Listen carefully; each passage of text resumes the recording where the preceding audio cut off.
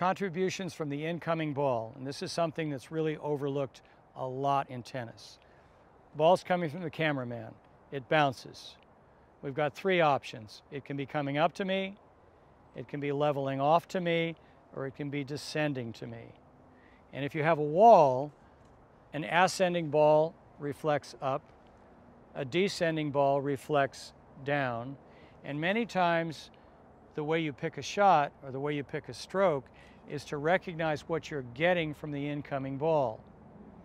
Example, if I let a ball descend and try a drop shot, it almost never works because the down ball gives me a down reflection added to a down swing.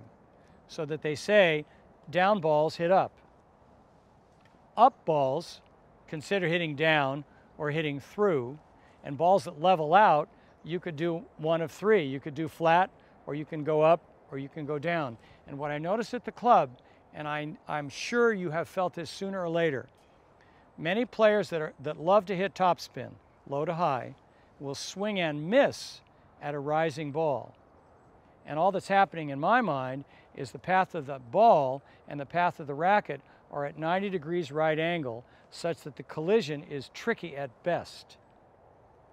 Topspin players like the ball to descend, underspin players like the ball to rise, and you can be the player that says, I get all kind of balls from the opponent, and I use all kind of swings when I get those balls.